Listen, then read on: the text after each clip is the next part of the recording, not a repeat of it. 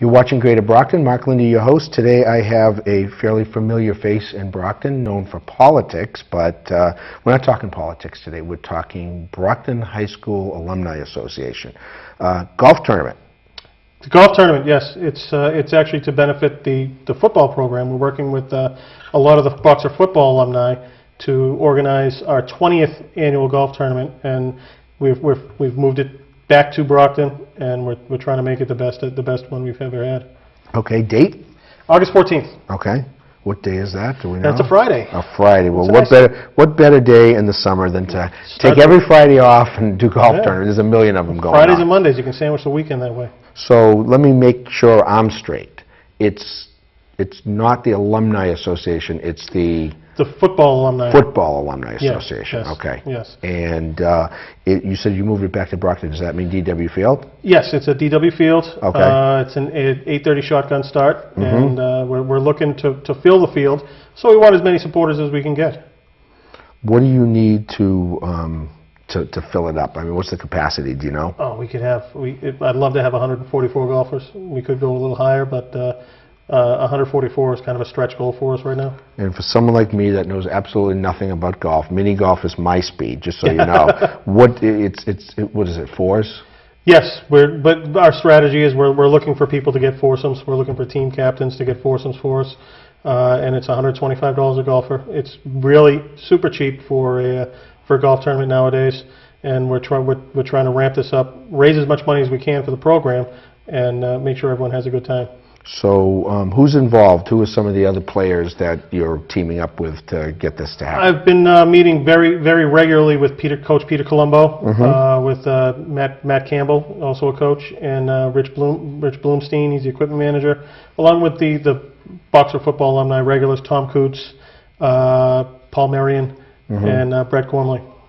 Well, Boxer alumni and football in Brockton are pretty synonymous. Once you're bitten by the football bug, you're bitten by the football bug forever. Yeah, and you know the program has changed over the past few years. We don't have the demographics that are going to allow us to have powerhouses like we have in the past.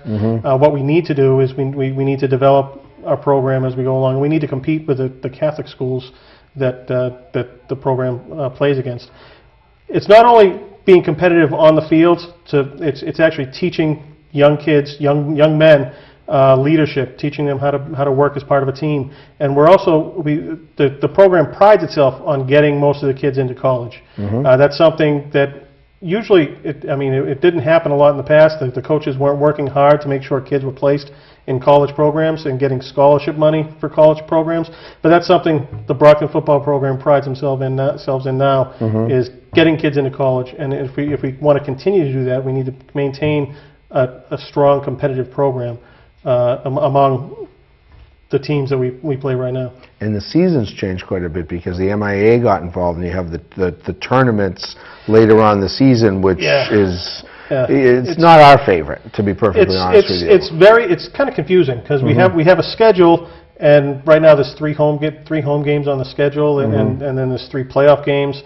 And then there's a Thanksgiving game, and then another playoff, then the Super Bowls. It's confusing, and it really hurts attendance, because if, say, you lose the first week of the playoffs, the other games don't matter, and attendance is down. And you don't have as much gate, because it used to be there were 10 games, and 5 of them were home and 5 of them were away. I think the first game this season is at Fitchburg.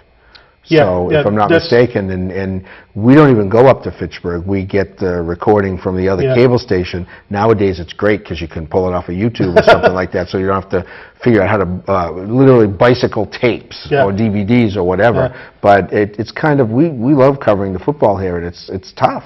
Yeah, and that's something that Peter decided to do this year, because he looked at the schedule, and with a shortened regular season schedule, Brockton was playing more Catholic school teams than Catholic conference teams were playing, which is kind of silly. So we eliminated the St. John's game and added Fitchburg back. Okay. You're taking one tough team and replacing it with another tough team. There's no softballs in the schedule. True. So unless you want to include Durfee, but yeah. Right. How long have you been involved all these 20 years? I mean, do you want to tell me what graduating year you were? 1988. Okay. Yeah. So that's I think Bob Sullivan was 88 as well, if I'm not mistaken. Oh, yeah. So a lot of those folks that are pretty involved in the city of Brockton. Shirley Azak was 88 as well. Okay, so you get a lot of people. Yeah. Okay. You love this, right? Oh, yeah, I do. Yeah. I was involved in playing in the tournament off and on. I didn't play every year, but for the last 10 years I've played in the golf tournament, and I knew kind of what the money was going towards, supporting the program. We buy uniforms, buy recording equipment, buy headsets, and every once in a while there's certain things that some of the kids might, if the kid's out there with sneakers and needs a pair of cleats, we buy that for him, or he needs glasses, we buy that for him, which is a good thing to be able to do. But just recently I got involved with the Alumni Association with the Hungry Man Dinner and trying to actually ramp up everything that we're doing to support not only freshman programs and middle school programs and youth programs, but I got to learn the inner workings of the demographic that we're working with now and the kids that we're working with that didn't grow up playing football. They grew up playing soccer. Right. Right. But the thing is, once they start playing football, they love it. They want to play. So, but what I mean, the demographics have changed. We don't have the kids that grew up playing football. We don't have. Right. We're not restocking every year. We're building constantly all the time. So it's much different than it used to be. So in order to support that kind of program and make sure we keep the kids on the straight and narrow and keep them in a college-bound track, we need to support the program. So this is the golf tournament goes a long way in supporting that process. Okay, so I'm going to let you be the salesman for a minute. I think we've got about 2 minutes left, if I'm not mistaken. Look right at the camera. Tell the folks out in our viewership area why it's important to be involved in this. It's important to be involved in the Boxer Alumni Golf Tournament to support the Brockton High football program, the football program, to make sure that our kids have the best advantages to compete against the Catholic conference schools and the other schools that a school like Brockton has to compete against. Without our support, the program cannot reasonably compete against the Everetts, against the St. John's, against the Xaverians and the BC Highs. Perfect.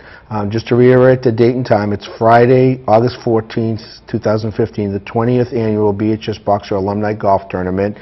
Foursomes, it's $125 a golfer. Real quick, is there a website or a phone number that we can give out? My phone number, 508-559-5039. Okay. Or Craig Pina, all one word, @gmail.com. There you go. Thanks for coming on, Craig, and thanks for doing what you're doing. It's important for the kids. Thank you very much. Okay. You're watching Greater Brockton. Mark Lindy, your host. Stay tuned for more events, places, people, and faces right here in the City of Champions.